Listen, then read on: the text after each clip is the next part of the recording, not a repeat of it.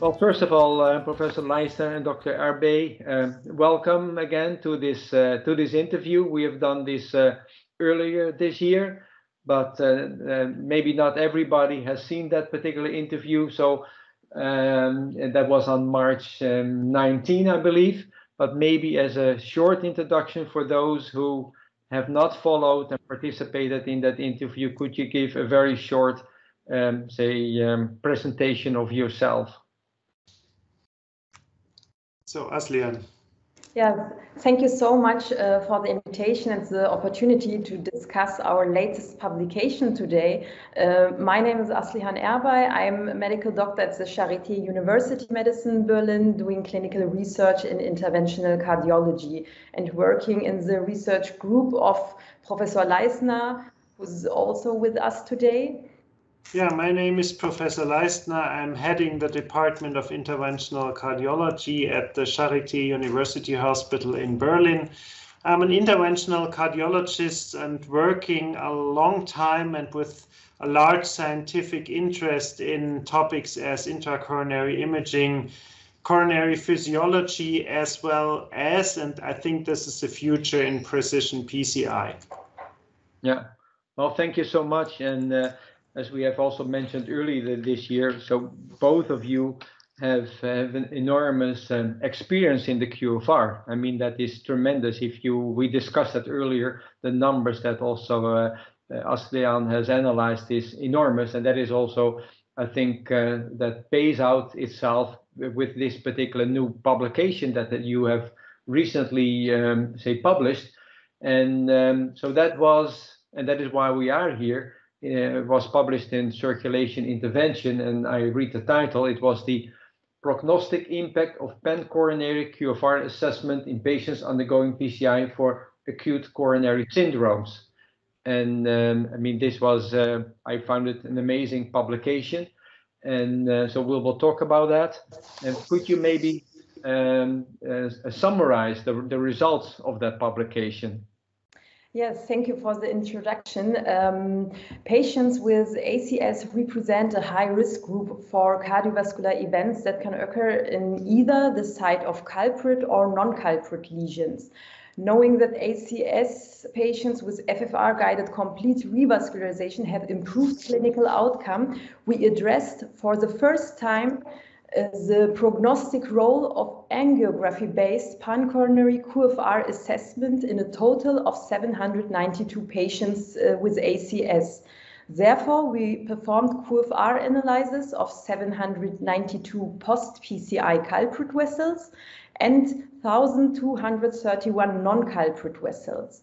The primary endpoint was defined as composite endpoint MACE, consisting of all-cause mortality, non-fatal myocardial infarction, and ischemia-driven coronary revascularization within 2 years after ACS.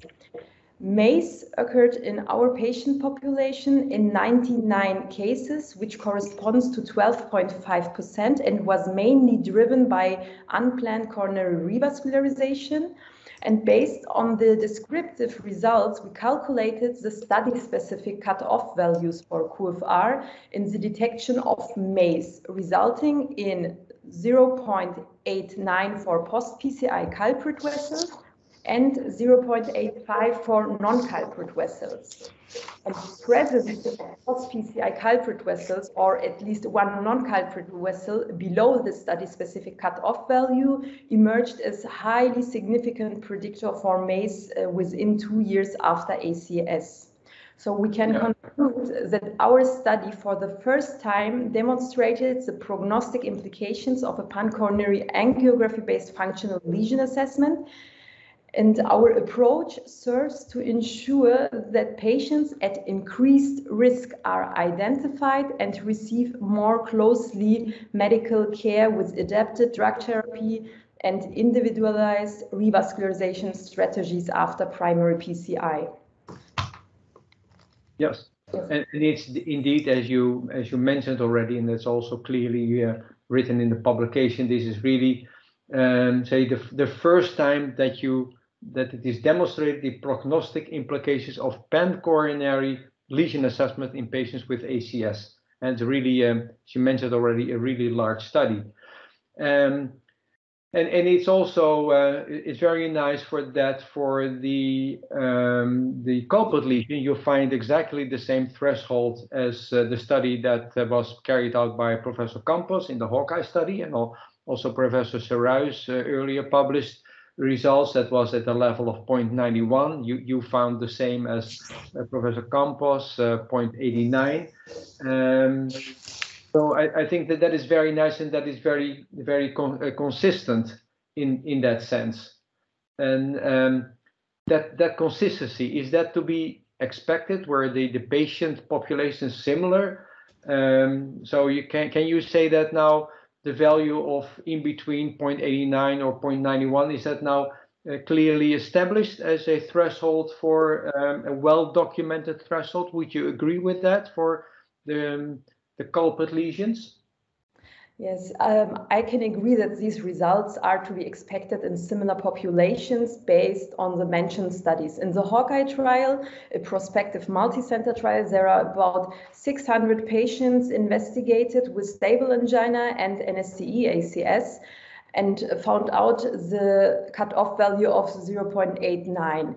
In our trial, we can underline this calculated cutoff value in a very large population of patients with ACS as well. And the study of Professor Serruis with more than 750 patients and nearly 1,000 vessels analyzed would also support these results. So overall, a very large number of patients was studied and clinical outcome was evaluated, and this cutoff value for QFR agree also with the cutoff value for invasively assessed FFR. So in total, I think there is no need for further multi-center trials to answer this specific question. Yeah, no, yeah, fantastic that these different studies all come out at the same value. I mean, that is very consistent, and now should be a well-accepted threshold. And you found in this study for the non-culprit lesions a threshold of 0.85, and that is for no culprit lesions in ACS patients. So why is this different from the normal value of the threshold of 0.8 for say coronary physiology? Why is that difference? How do we explain that? Yes, in our study, we calculated a study-specific cutoff value, including analysis for lesions, for severe lesions, as well as coronary lesions less than 50%. And these result in higher QFR values. So these results may have an impact on the determination of the optimal threshold. But to understand the impact of different factors, such as study-specific versus established QFR value, or excluded vessels, the individual event types, and so on, we performed some sensitivity analysis during the review process. And all these analyses resulted in support of QFR as valuable tool to detect relevant coronary lesions, flow limitations. A recalculation of MACE, the occurrence of MACE with the established cutoff value of 0.80 has no impact to our results. So we can conclude from our study in ACS patients that vessels above with QFR above 0.85, we can safely rule out a relevant flow limitation. And in other patients, we should have more cautious, they should receive more closely medical care. Okay, yeah. Okay, that sounds very valuable. As you mentioned also in your paper, there are some limitations. Every paper has a limitation, or every study. So what can you describe these in a little further depth? Yes, of course, there are some limitations of our work that must be discussed. First of all, we have an observational single center design with offline QFR analysis in the core lab setting. And about 20% of screened ACS patients had to be excluded due to angiographic criteria. I think an online assessment of QFR could improve these results. And another important point is that non-culprit vessels with relevant lesions by angiographic assessment and planned stage procedure were also excluded from our QFR and outcome analysis. Yes, these are the main limitations of our work. Yeah, and that is also why you think that you indicated that the results could be even stronger if performed online. So this was, of course, core lab analysis. If you do it online and with, say, the reasons that you just mentioned, you think that the results could be even stronger?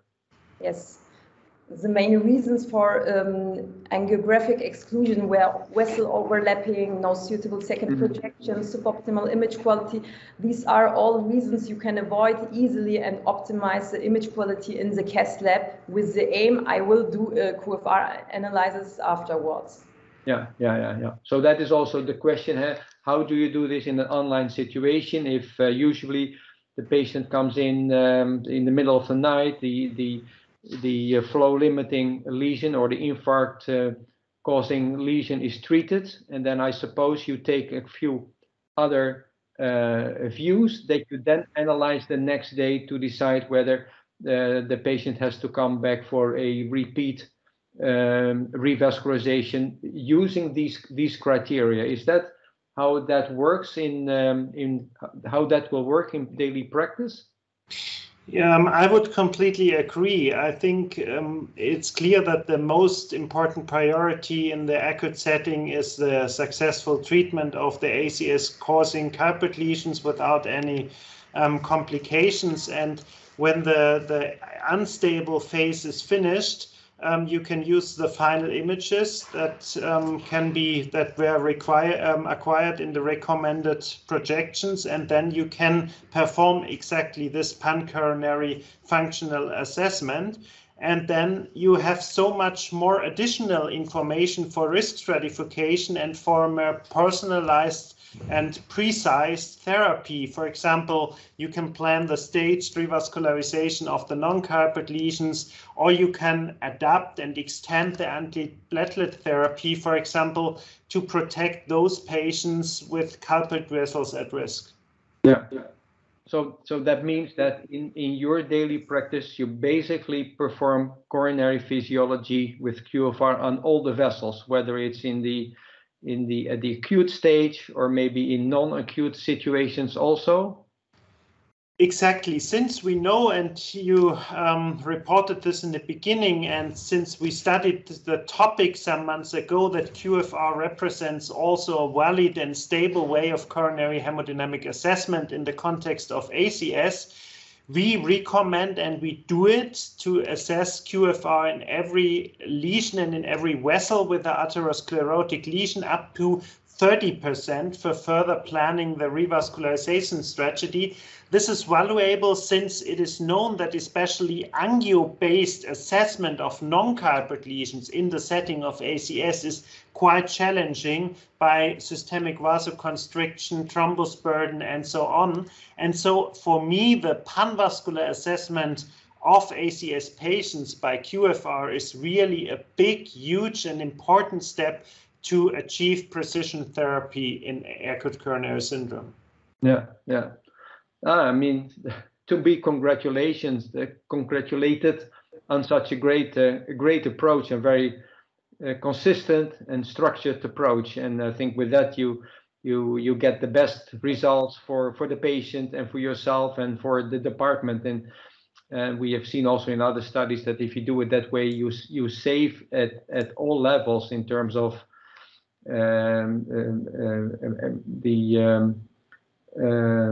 exposure time, the exposure, the X-ray radiation dose, the workflow, everything is really, you come to a win-win situation on all those aspects.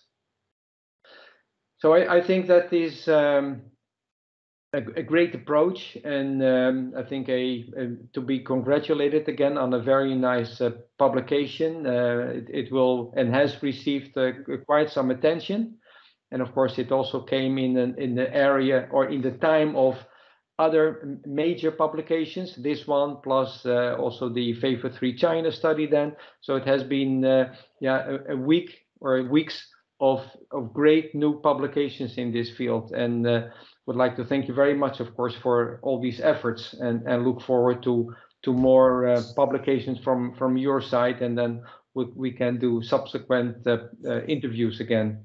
It will be a pleasure. Yeah.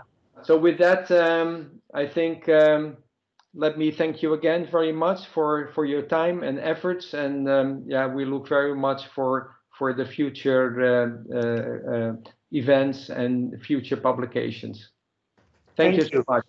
Thank you so much. It was a pleasure. Bye-bye. Bye.